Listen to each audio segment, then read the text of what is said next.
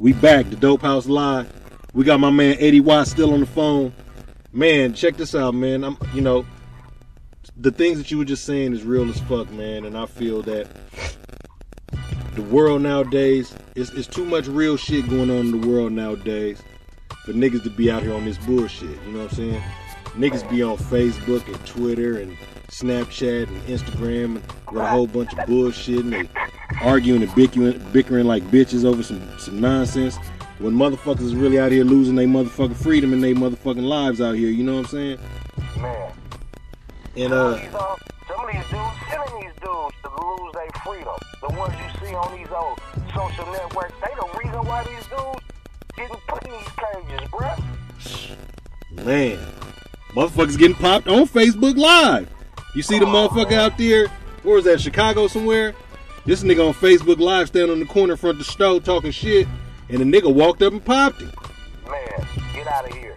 I mean, I'm not with the black on black crime, though. My bad, but at the same time, though, man, quit it, man. Cut it out. You know what I mean? Like, you feel me? Stop it, man. Yeah. Hopefully he was an example. You know what I mean? Like, hopefully they paying attention. Because obviously they didn't peep no game or did nobody, give them none when they was coming up, bruh. Yeah. That's real talk. You know what I mean? Like, I got posted, somebody posted something on my timeline today on the Facebook about these some rappers. I never heard of these dudes. I didn't even look at the video. But I looked at them, and I could tell what they was on off top. And I knew they wasn't drinking the same Kool-Aid I drank. You feel me? Right, so I was like, I ain't even gonna do that. You see what I'm saying? Like, not gonna even waste my time. You did? Yeah.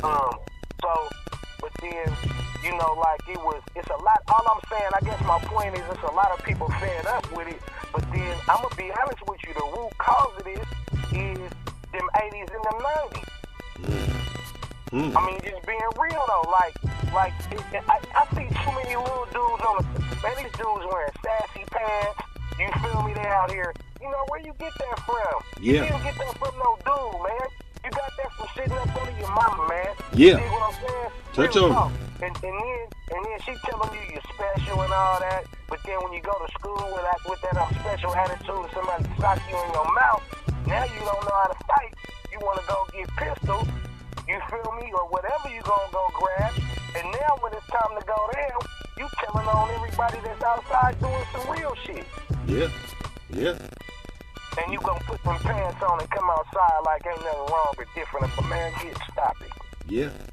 It's funny you say that, man, because it's like these dudes don't really know what the game has changed, man. Back when we was in our teens and our 20s, motherfuckers was really out there on the block. Motherfuckers was really out there. Not saying that some of these youngsters ain't out there like that, but the game is where it was money out there back in the days. Yeah. It ain't like that no more. So I don't know what these dudes is out there representing. They ain't out there representing no money. They ain't out there shooting and robbing for no money. So what are they out there doing it for? You know what I'm saying? For the reputation, for the another nigga. I don't know, man. I don't know. It's crazy as fuck. And then motherfuckers got to realize that it's not only is you beefing with your own kind, you beefing with the police at the same time. Cause the police is gunning too. Straight up. They ain't even asking questions no more. They just gunning. Right now. They pop a motherfucker in, go through your pocket and see what you got. They thinking about popping you before they even gotta pop you. Yeah. That's the boy. You dig? It's a whole lot of, the vibe, man, it's thick. You feel me? The tension is thick, man. Yeah. You know what I mean? And I experience it all the time. It's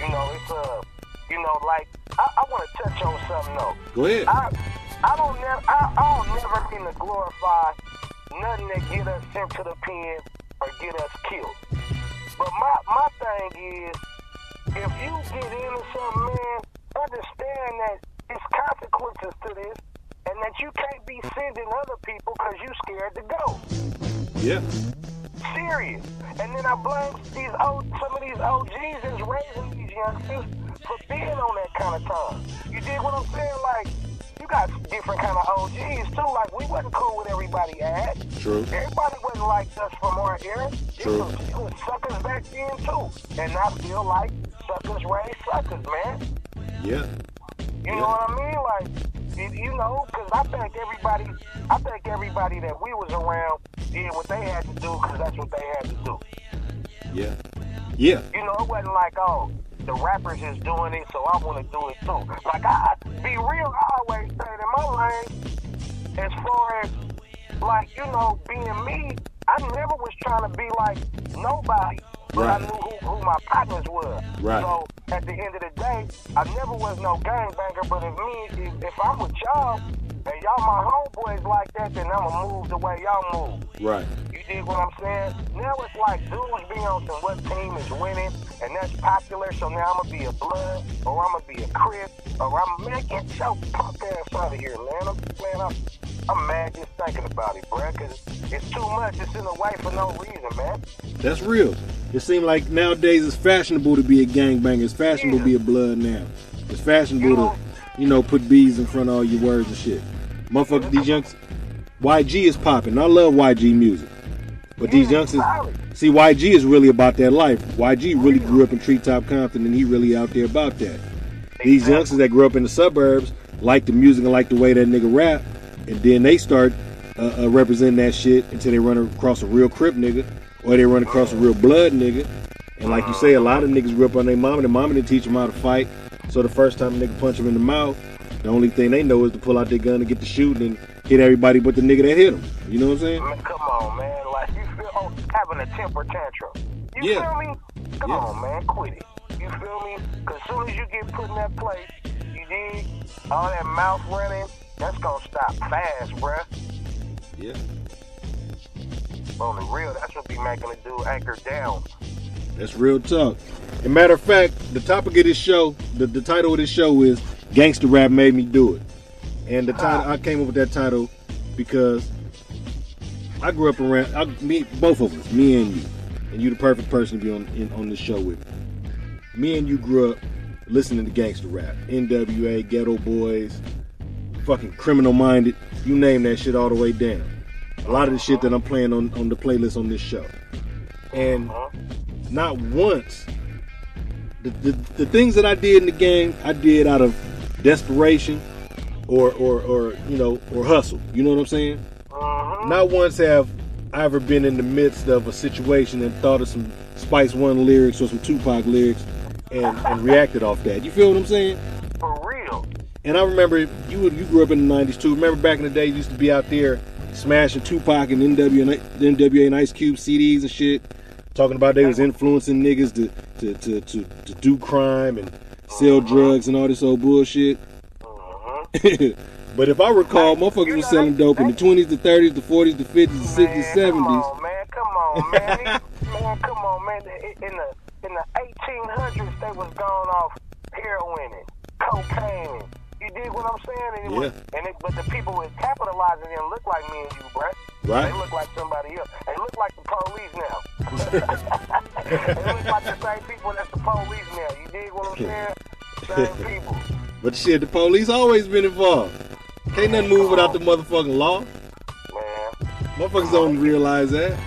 They human beings like we is. I don't know. They think these people came from some other planet or something, man. They human beings just like we is. Man, look. You see, but the cold part about it though is that with everything that's going on, we still ain't capitalizing on the fact that right now we got a shot at coming together and building a foundation that can't never be torn down.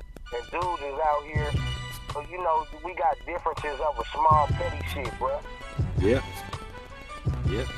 And dudes you know really. what I mean? And like you said, they out here gossiping and acting like girls, like all that showing out and being cute, bruh, and all that, man. I really do feel some type of way about that, man. Yeah. On the real, like I think they doing too much. And motherfuckers really better step their game up because, as everybody already know, the election is coming around. Obama finna be out of office, and the next two candidates up, man, either one of them it's gonna be a change, man. It's gonna be that shit gonna be real different. You feel what I'm saying? So niggas better really start thinking about that shit, man. Cause this shit finna get real different around here. Hey, you know what I just thought of too, bud? Peeping game. Think about how they pumped us with the rap shit. Like, you know, this shit made millionaires, bruh. Yeah. This made, matter of fact, Dre became a billionaire after actually paying dues over 30 years, 20-something years. You did? Building 3 different empires. He finally got his dough, and he was responsible for 2 or 3 empires. Man, he's the old Dr. Dre is the only person ever in music, and I've been studying music for a long time, to build and crumble 3 empires, bruh. Come on. And I mean monumental shit.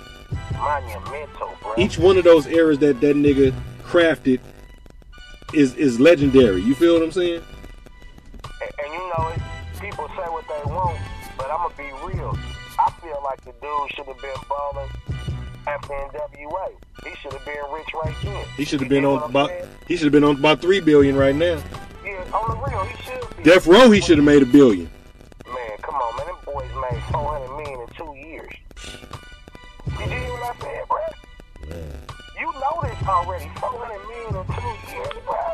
That's scary. Man. Like, that's a fool right there. My bad. It was probably closer to 3. You did, but yeah. I just know that. That sounded about right. Either one of them sound about right. Yeah, they did their thing, but that was Drake. And that's. You feel me now? And then, you know, them late 90s come and the Napster boy. Yeah. You feel me? He come with the, you can download music for free, and I always kind of thought that was the government behind that, bruh. Because even though they tagged that dude with being the inventor of it, they could have shut that down immediately the way they be spying on everybody and the way they know what's going on and everything. They could have stopped that. Because check it out. If we try to send somebody to work for free, we gonna get in trouble. That's called a sweatshop, ain't it? Right, yep. Or if I'm stealing from somebody and giving away their shit for free, that means I done committed a crime, right? Nigga, OJ went to jail for stealing his own shit. Yeah, then they sit up with for the rest of his life for going to get his own shit. So you feel me? So we see the pattern and all this shit, and I'm just saying that's why dudes like our partner still don't even want to rap. One of the reasons. Where the dough at? Yeah. Where the skrill? Hey, but you know what? Before I forget, I'm glad that you really touched on some serious shit. The reason Dr. Dre, Puff Daddy, Jay-Z, 50 Cent, Birdman, all these rich motherfuckers is the reason why they changing the rap game like that. They don't want no more Master P's and Birdmans and motherfuckers to come up. A black motherfucker come from the ghetto with some hood, what they think is some hood ghetto trash shit, and make hundreds of millions off that shit, and know how to maneuver with the shit. You got motherfuckers out there like Jay-Z that really know how to maneuver with 500 million in the bank, and Diddy out here that really know how to politic with these top end motherfuckers with 600 million in the bank, or Dr. Dre, you know what I'm saying, still mingling with the motherfuckers he mingled with and he worth $1 billion. They don't never want that shit to happen again. That's why the CD sales are shutting down. That's why the streaming is the big thing now. But you know, how can you really count how many streams you got? Who's really sitting there counting each one? You feel me? Yeah, nobody knows if that's true or not. Right. It's all smoke and mirrors. Like, but since we on it, in case some youngsters is listening, you know where the dough at is with them shows. Yeah. But my point though, for real was, have you since slavery? When has somebody went to work for free, bruh? Slavery. I'm saying since slavery, because you know we had to work for free when that happened. Yeah.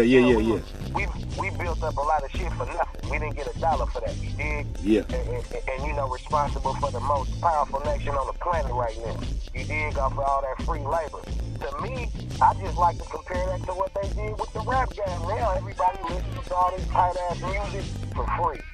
Yeah. You can't get a youngster. You can't get nobody that come from this later on era to buy no music, bro. They don't even know what that's like. Buy music, y'all just download it. Yeah. That's what I'm saying. And the industry designed it like that so niggas couldn't get rich no more. So we couldn't get rich no more. So me and you, we on the same train at the same time, blood. Yep. You feel me? And that to me, I think that was specifically for the reasons you said, to keep dudes like Percy from making videos, walking through Hollywood, talking bad about them people like you. Like, man, did you see that the thing on YouTube with P walking around Hollywood talking bad about everybody? Nah, I'm finna check that out though. Yeah, it's on YouTube? It's on YouTube. You gonna crack up, bro. P rowdy. Master P rowdy. Right now he rowdy, bruh. He can't eat, man. Man. Y'all done been around the dude and all that. I'm just from afar tripping off his life, and I'm like, yeah, bruh, he trying to start something. They trying to keep him from starting it though. Yeah. Like, he trying to do. He wanna erupt and do his thing, because he's sitting back watching, and I could tell, reading between the lines and paraphrasing, he feel the same way we do. It's a lot of sucker shit going on. Yeah. P is a real laid back, humble, smart, calculating motherfucker. You feel me? He bred it off, so he really ain't got to be out here every day. But he's sitting somewhere observing shit, and every now and then, when something piss him off, he jump out and say some shit. Yeah, he go bad. He got subliminals, bruh. He got hella subliminals, bruh. Cause he went bad on Kobe for a minute. Yep. Going stupid. Yeah, so man, the dope man. Hey man, look, I can sit there and chop it up with you all night, my nigga. You know what I'm saying? Hey, hold on, Ad. You know what though? We didn't answer the question about the nutcase and Eddie Watt. That's right. Okay. Look. All right. So before we end it, let me make it official. Nutcase ain't gone, but I pull him out every so often. You dig what I'm saying? Okay. So that's how we gonna use him. We got older. I couldn't be no older dude talking about, yeah, I'm Nutcase. And my sister told me my name was fresh. My government was fresh. Eddie Watt sound good. Yeah, that shit do. That shit good. Yeah. So I'm gonna use that. But then at the same time, though, when we own one, that's when I pull Nutcase out the closet and he could get him. You feel me? That's what's up. Matter of fact, I'm about to do a the Dope House Live mixtape.